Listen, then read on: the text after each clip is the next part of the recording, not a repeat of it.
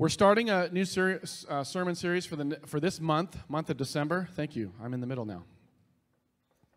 Perfect. Thank you. Give it up to Cassandra. Thank you, Cassandra, for helping me with that.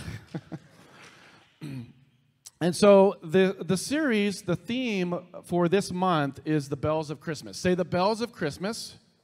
The bells of Christmas. I mean, what does that mean? And so we're going to talk about that today and the next couple weeks, and then, of course, leading up to Christmas Eve. Really excited about that. So this morning, I have a virtual bell and also a real bell. I want to introduce to you my virtual bell. This is actually a phone app called Phone Bell. So, yeah, so welcome to the 21st century. And so everything is artificial intelligence. So this is my bell app today. And then also I do have a physical app with me. A physical bell with me today. This is what I would call a real bell. So this is we have a dog named Gumba, which means skunk in Portuguese, by the way. Gumba is almost 3 years old. And Ryland, from the very beginning we got Gumba.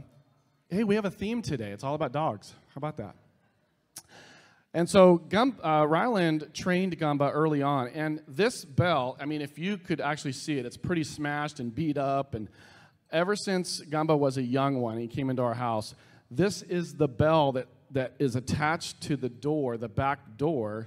And then if he wants to go out, he rings this bell, which is kind of cool. Anybody have dogs that are trained that way? Ringing bell. Okay, all right, a few of you. All right, so this is my physical bell that I'm going to use my real bell today. So I have the virtual version of my bell today and the real bell, all right? Bells of Christmas. Bells are one of the common symbols of Christmas because all through history, bells have been used to play the role of the angels on that first Christmas. Bells ring forth the message of joy. And the bell and the babe of Bethlehem are linked in many ways. I mean, just think about it. How many songs, endless songs, that mention the word angel in it? Anybody help me out? I'm sorry, not angel. Bells. Silver bells. What else? Jingle bells. What else? Carol of the bells. Is that all? I think there's many of them, but, we're put on the spot. I get it. Ring the bells of, ring the bells. Deck the halls. Oh, that's, okay. Anyways, starting to be derailed. Okay, moving on. So, anyways, the point is that, bells are a serious theme of Christmas. The wise men were led by sight to the Savior. God gave them a star, but the shepherds were what? They were led by sound. God gave them a message through the ear. And so both are part of God's methods, and both of them touch us all in all the sights and sounds of Christmas. They convey a message of good news. Jesus was God's word, and he came to be heard. He came to sound forth a message of joy and liberty and hope and love and peace. Luke chapter 2, familiar passage, of course, during this time of year. We're going to start in verse 8. That night, there were shepherds staying in the fields nearby, guarding their flocks of sheep. Suddenly an angel of the Lord appeared among them, and the radiance of the Lord's glory surrounded them. They were terrified, but the angel reassured them. "Do not be afraid," he said. "I bring you good news that will bring great joy to all people. The Savior, yes, the Messiah, the Lord, has been born today in Bethlehem, the city of David.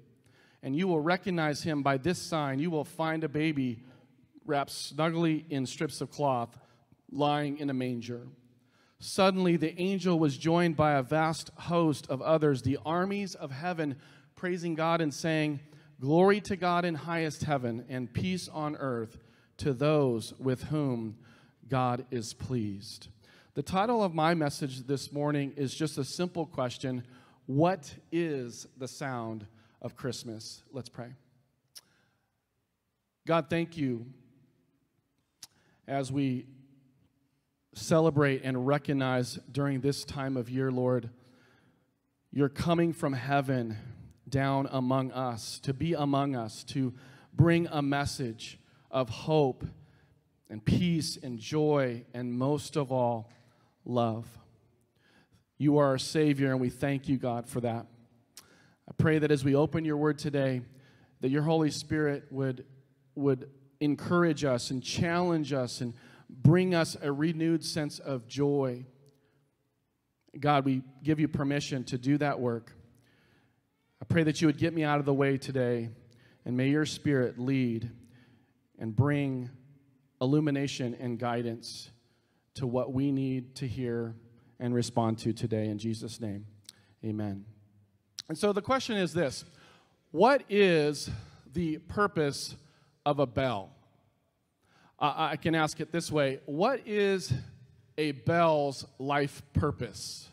I don't know if you've even considered or asked that question, but this morning we're going to all ask, what is a bell's life purpose? Why were they even created? Well, here's the thing. Bells are specifically used to get your attention. Why? Because something important precedes the sound. And this is why we're seeing it all over these days, because it's the Christmas season. This is why the Salvation Army rings a bell. It's to get your attention. You're focused on going into Target to get something, husbands, for your wife, and you don't have... That's my wife cheering. And you know how it is, guys. We're focused on just going and conquering and getting what we've been asked and tasked to do. But there's bells along the way, and that's the Salvation Army saying, hey, you can help this person or that person over here.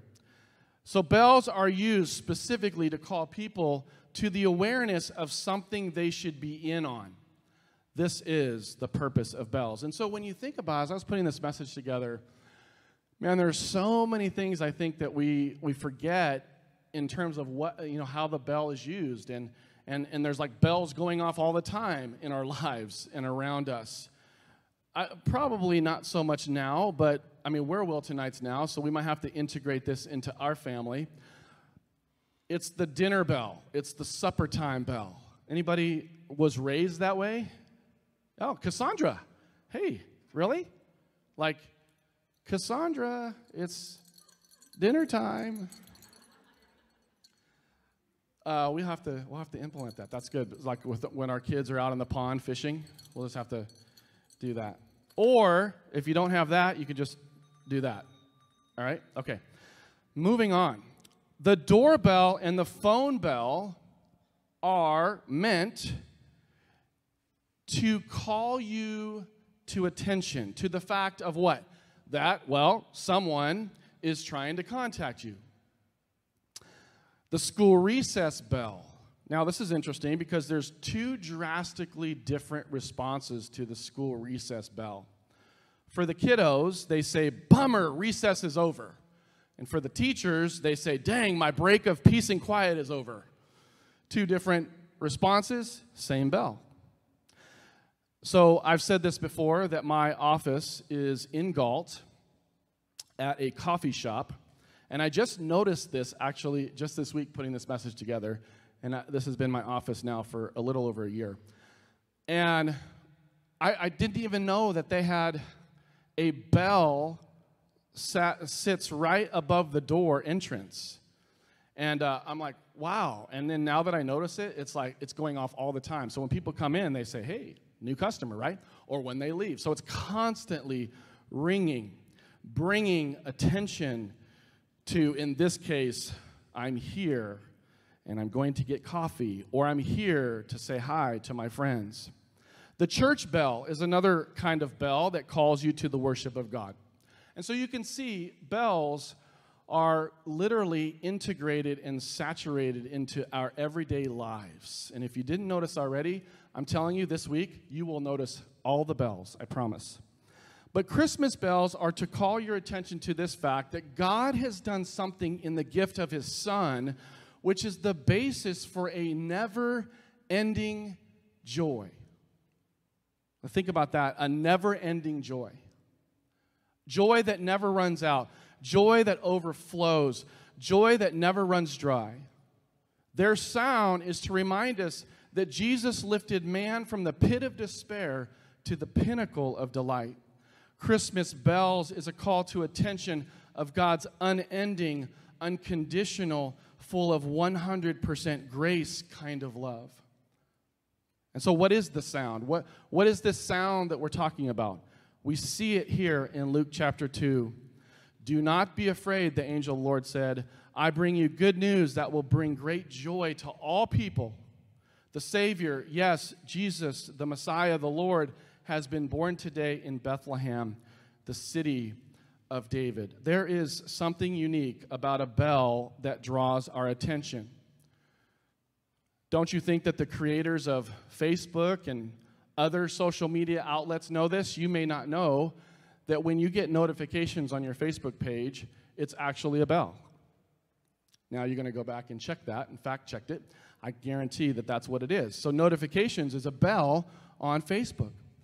And how many of you have seen the Netflix series, The Social Dilemma? The Social Dilemma. And this really, I mean, it really just talks about how even the sound of a bell and a ring that we, even when we're sleeping, we have that next to our bedstand, or we're in the middle of something, maybe conversing face-to-face, one-on-one, and suddenly a bell goes off on our phone, and it's like dopamine.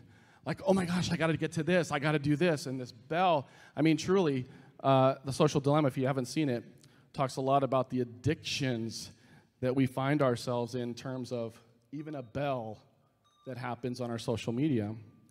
But this Christmas, my hope and prayer is that we would truly know the sound, because there is a sound, listen, there is a sound above all other sounds, to not only get your and I's attention, but to bring you and I to our knees. The posture to surrender and worship the King of Kings and the Lord of Lords. My hope and prayer is that this Christmas will be different than any other one. We'll understand the sound of Christmas. And so what is it about this particular sound? What is it about this message of Christmas that we need to be aware of now and beyond? The first thing I want to talk about is this. God does not heap more fear. He seeks to eliminate it. One more time. God doesn't heap more fear. He seeks to eliminate it. Suddenly, an angel of the Lord appeared among them, and the radiance of the Lord's glory surrounded them. What was their response? They were terrified. Now, to me, when I read terrified, that's kind of more than just being startled. I mean, the angel of the Lord appears, and there is a fear, this gripping, this consuming fear, terrified. And so, well, we see what happens. But the angel reassured them. Say reassured. This is the response. Don't be afraid, he said. And this morning, I need to say this to all of you here physically, and also those who are online. I need to reassure you, do not be afraid.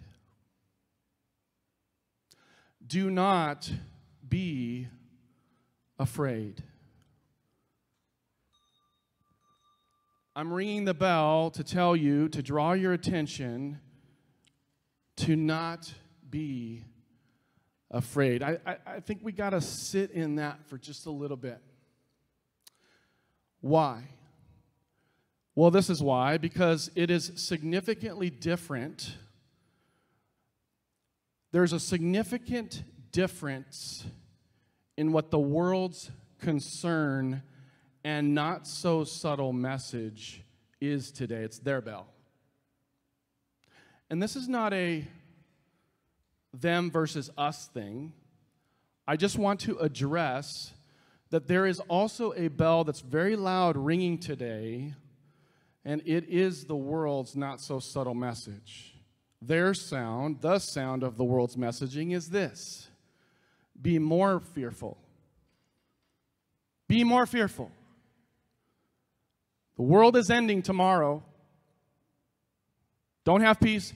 Be more fearful. You need to know that there is a not so subtle message in conflict or in competition with the message of Jesus. Do not be afraid. And so when the angel showed up, there was immediate fear. And what was spoken so that it would be heard is this: do not be afraid. Let me ask this question. How many of you have the Ring alarm system at your house? The Ring? And this is not at all to put anybody down in terms of if you've got a Ring alarm system, amazing. So it's not good or bad. I'm just saying this. The world is capitalizing on fear. In fact, the world makes a lot of money on our fear. It's true. And I understand that there's something to be said about having the safety measures in place. But when you think about the Ring alarm system, it's kind of cool. My sister has one of those. And like she'll be, like in Thanksgiving, she was at our house. We weren't all in Arizona. And then she was like, oh, there's somebody ringing on the doorbell. Oh, there's somebody there. Oh, it's just the mailman. But here's the crazy thing about the Ring or any other alarm system. Any idea how much or what is the industry profit of home alarm systems? What's the annual? Does anybody know? Does anyone want to take a stab at it? Home alarm systems, it's a $31 billion industry annually. So the point here is that the world knows fear, fear, fear. How many times, by the way, is fear not or do not be afraid mentioned in the Bible? Anybody know? It's 365.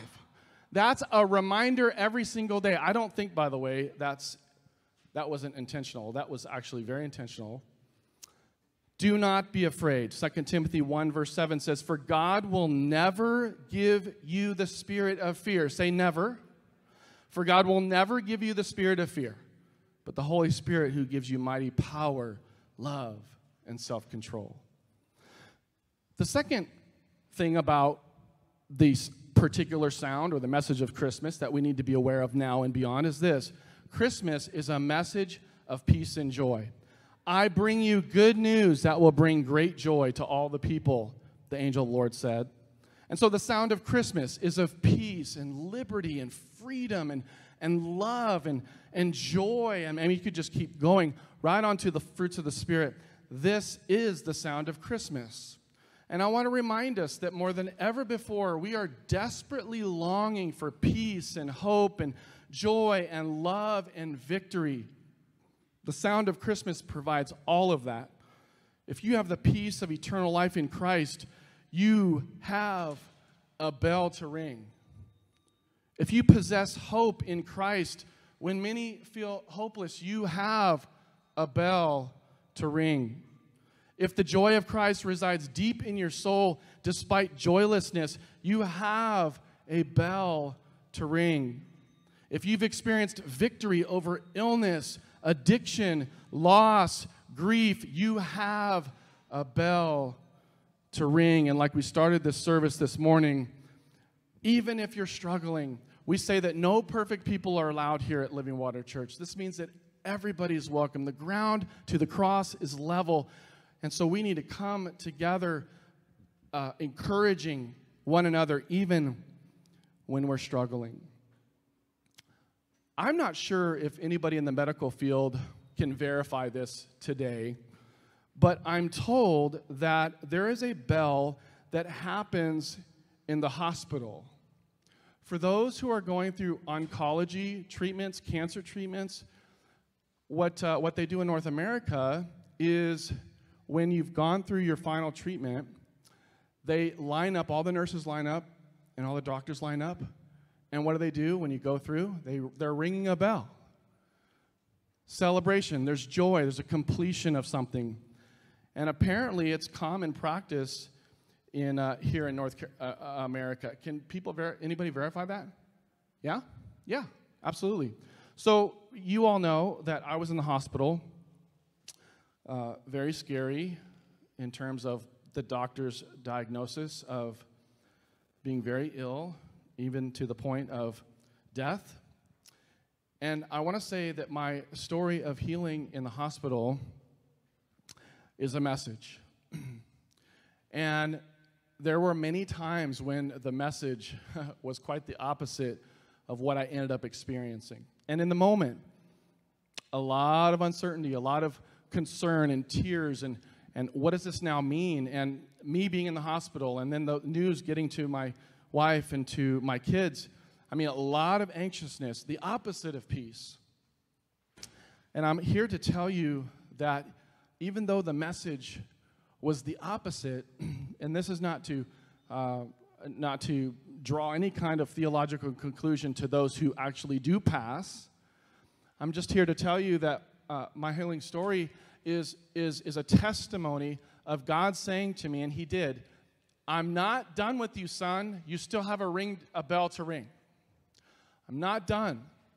And so I'm here to testify among many of you who have experienced, gone through experiences health-wise in your life where the doctor's prognosis was the opposite of what you were hoping for. But you're here today, and so praise God. We have the message today of hope, peace, joy, and victory. So go, therefore, and share, because God is not done with us yet. And so we can praise God in this Christmas season with a lot of, in the busyness and the hectic hustle and bustle and all the things that we are going to and the scheduled things, and etc. We can, in the midst of it, have hope and peace and joy. The final point I want to make about this particular sound that we need to be aware of, this sound of Christmas in this season, is this. The real sound of Christmas is good news. Say good news. Good news. Doesn't that just feel, that's like water being poured on a hot summer day over you when you just say good news. Why? Because breaking news is often the opposite of good news. How about some good news for once? I want to read yet again this over us. This good news that came from the angel of the Lord over 2,000 years ago, and to bring us the peace that comes from His word and promise. This is the good news. Do not be afraid. I bring you good news that will bring great joy to all people.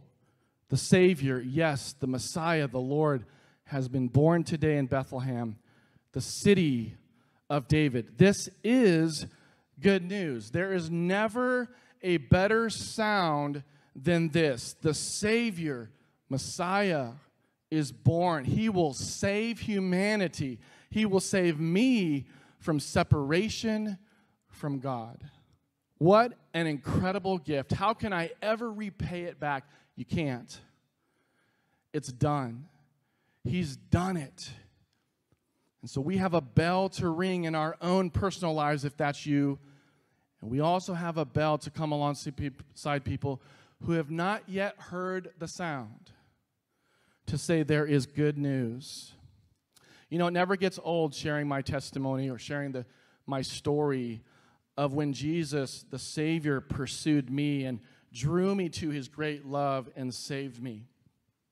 And I was 12 years old, and I didn't have much history in terms of life and all of that, but certainly I saw it through my father, who in his mid-30s had basically just said, I'm going to save myself, and whatever that looks like, I'm just going to enjoy life. I think if he had a shirt and he wore it back then, it would say YOLO, you only live once.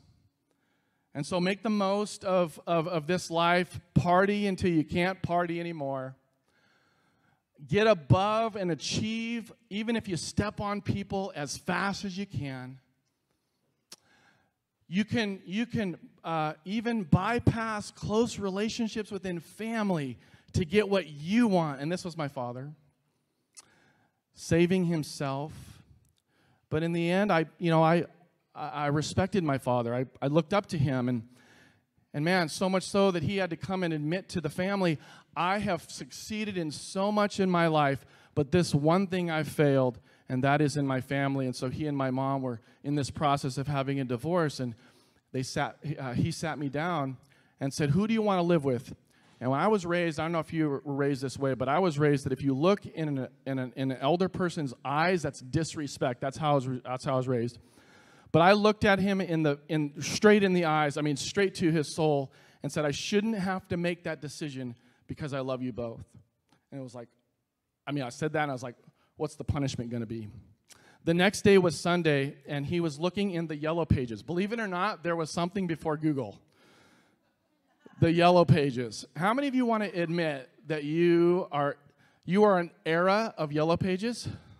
That should be all of you. Most of you. The young kids are like, what are you talking about? Yellow Pages? Why do they call it the Yellow Pages? It's because they were yellow. All right, so moving on. So looking in the Yellow Pages, and he said, we're going to church today. And I at 12 years old, I had to say, we're going to what? What is that? Well, we're just going to go to a church service. And at the time, it was the largest church in America called the Crystal Cathedral. And we attended it. And I tell you, back in the 6 to 8 weeks that we were as a family going to church service, I don't remember any of the songs. I do not remember the sermons. And so it's okay even if you don't remember this sermon. But one thing is true. I do remember going to Del Taco as a family, and it was almost like I was having out-of-body experiences like, oh, this is what family looks like. This is what mom and dad interacting looks like. It's kind of peaceful in Del Taco. And fast forward, God radically saved my dad on the 99 freeway driving from Southern California to Northern California, where we moved in 1984 to Galt. There were more cows then than people. And literally, God struck him, and he pulled over and wept and said, I don't even know who I'm praying to, but God help me and save me on the 99 freeway in 1984 in October. 1 month later, my dad, where it was not even a year before, saying, who do you want to live with? Our family, we're done, was in November of 84, where God saved my sister and I. My dad got to lead me to the Lord. I got to experience a beginner's prayer of saying, God, save me. I can't save myself. You're obviously doing something in my father. If you can change him, you can change anybody. And then a month later, my mom comes to faith in Christ. The real sound of Christmas is good news. And we need God's help in this season to get past the distractions, the fear mongering, and the just be fearful. Don't have peace. We need to know what the real sound is. And that needs to grab a hold of us.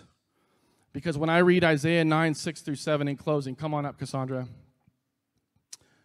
This is what it says. And if you need to, you can close your eyes from any distractions that may come now. Isaiah 9, 6 to 7 says this. For a child is born to us, a son is given to us. The government will rest on his shoulders, and he will be called Wonderful Counselor, Mighty God, Everlasting Father, Prince of Peace. His government and its peace will never end. He will rule with fairness and justice from the throne of his ancestor David for all of eternity. The passionate commitment of the Lord of heaven's armies will make this happen. Let's stand and pray.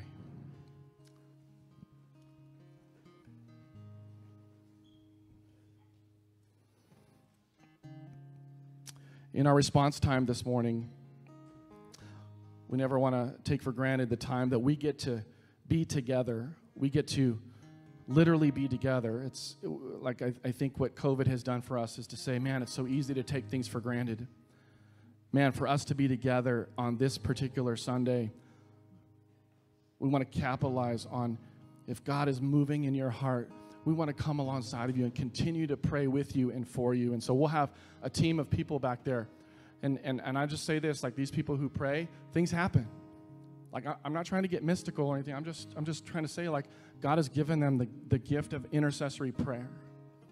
And so if you're in a place right now where the peace thermometer is just up and down, come and receive prayer. If you have somebody in your life who you know in this season like needs Jesus, they're doing everything in their lives to save themselves, please come and respond. And we want to have people who want to come alongside of you. It's a family member or maybe one of your kids or a neighbor or a coworker. We want to come alongside of you and pray. Or anything that God may be doing in your heart. We want to walk with you. And so, Father, thank you that we have a bell to ring. God, the good news is the Savior is born. And God, we can say this emphatically, even during this season.